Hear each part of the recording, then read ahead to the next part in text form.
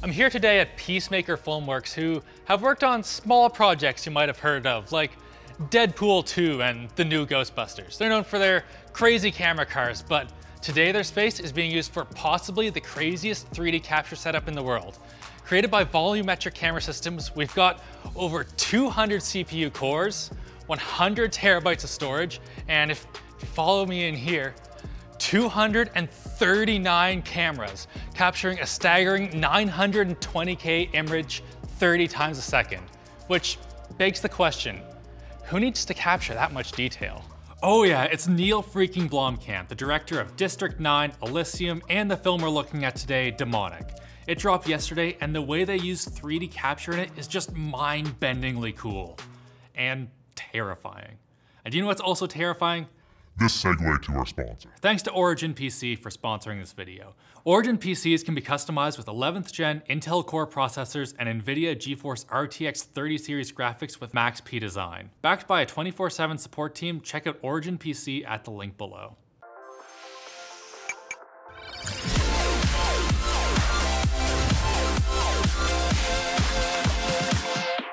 This whole setup starts with the Yi camera.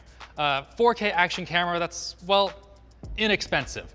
Volumetric Camera Systems, or VCS, would have obviously preferred to have cinema cameras all around here, but when you have to buy 200 of something plus spares, it gets expensive fast. And it's not like these are bad little cameras.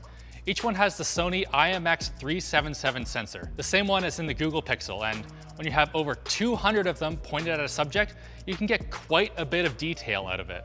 Each camera has custom firmware and an extra pin installed in the USB cable that allows for sync across all of the cameras.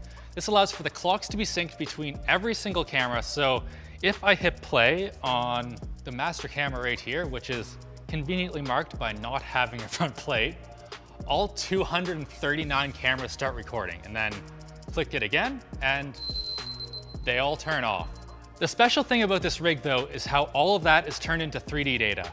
This is accomplished using feature detection, so all of the tape in the background creates these sharp edges, so AI can go in and figure out where each camera is compared to all of the others in the scene. Also, every two cameras, so like these two right here, are used to create a stereo pair, and using some complicated trigonometry, they're able to calculate the depth of anything in front of them. This is one of the keys to why the VCS camera system is so sick. By using this depth data in post, they can just tell the software to discard everything behind the subject, removing the need for green screens and allowing for a complete 360 capture of the subject. Again, using a bunch of complicated math and AI, NVIDIA is actually a sponsor of VCS and contributed a GV100 to help crunch those huge equations, they're able to create a point cloud of the subject with all of the depth data.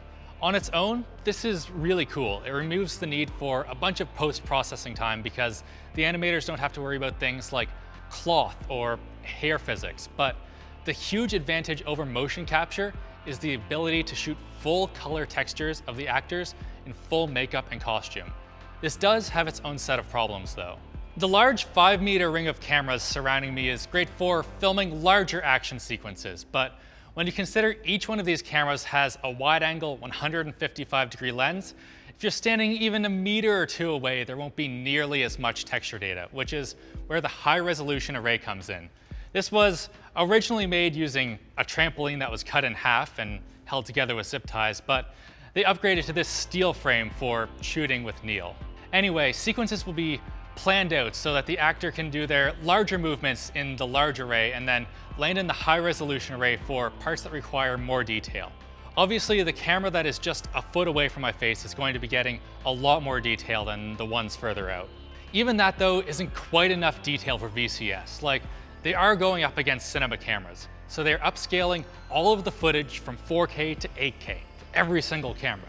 They custom-made an algorithm by capturing 4K footage on these cameras, downscaled it to 1080p, and then used the 4K footage to train the AI for their best chance of upscaling it to 8K. And with all of that in place, it still isn't quite the level of detail that is needed for a full-blown Hollywood film.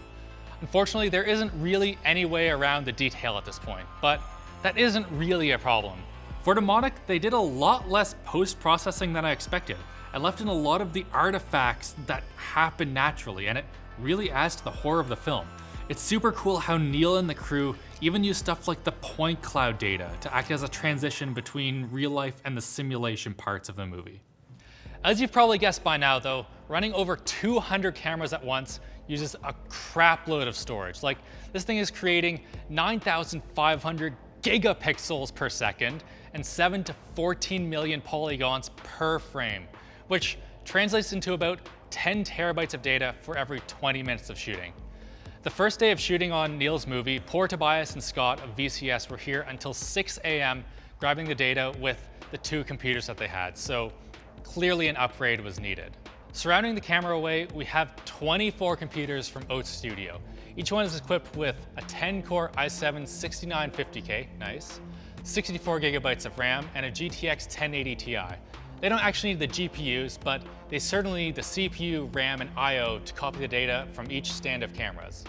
Sorting all 200 plus video files was a huge problem for VCS, so they created their own custom program called Clippy Copy, named after everyone's favorite paperclip. That is based off of the RoboCopy API that automatically pulls and sorts the insane number of files that are made every time that they press play. Once it gets to the post-processing stage, they create a global alignment of all the cameras. This is basically looking at the features on the wall to figure out where each camera is in 3D space. After that, they create a depth map of everything in the room using the stereo pairs, and from there, it's very simple to create a point cloud of the entire scene. Every point in the cloud will give you not just the position in 3D space, but also the RGB data of every point. Every 3 points in the point cloud is then Poisson mapped to create polygons, and using some extra AI goodness, using the camera data, the textures are then improved again. After all of that, we get what basically looks like the best video game character model ever. So, like right here, we have a capture of Tobias's Nan just chilling in Unreal Engine, and I'm able to just sort of float around her in, oh geez, Unreal Engine using WASD. It's just so cool. And she's just playing back in real time in 3D. This is crazy. This processing obviously requires some balling computers that were provided by Main Gear and HP. So down here, we actually have 2 tiny backpack rigs rocking an RTX 2080. With all of that, the director has an incredible amount of flexibility in post. So they're able to pick camera angles, import the character into any environment they want, and relight the scene to their liking. In order to relight the character though, there can't be any shadows, which means they need a lot of light. And they've got a lot of light. In our office, we actually use these same RE Sky panels. We've got 3 of them, and each one will run you about 20 grand. So naturally they're using 24 of them here, but even that was not enough light. While we were here today, they actually installed an additional 11 RE M40s, which are an additional 40 grand each. So unsurprisingly, they rented the lights for this shoot. It's also insanely hot in here right now. You probably can't tell because my shirt's black, lttstore.com, but I'm drenched. You don't necessarily need a balling studio setup like this though to do volumetric capture. Since they're effectively just action cameras on a stand, VCS can record anywhere and just, you know, footage goes locally on the cameras and they have batteries built in. This way they can set up in say like the jungle, at a farm, or at a trade show and capture Jensen Huang and give us the data, allowing us to have a little 3D Jensen wherever we want. For an extra portable setup, they created this little box that has an image sensor in each one of these holes. Then you can set up, say, 5 of them around the subject and boom, you're good to go. There are additional applications outside of cinema 3D capture. One of their biggest funders is actually Epic Games, who hope to use this technology to do things like the Travis Scott concert, but without all the time and money required to 3D model the whole thing. Like, he could just do a set surrounded by these cameras and bippity bop, he's straight into Fortnite. They're also looking into medical and military applications. So say there's a world-renowned surgeon who knows how to do a really obscure knee surgery. That surgery can then be recorded in 3D and played back from any angle for training purposes. Future improvements are planned for both hardware and software, so hopefully one day cinema-grade 3D models can be captured volumetrically.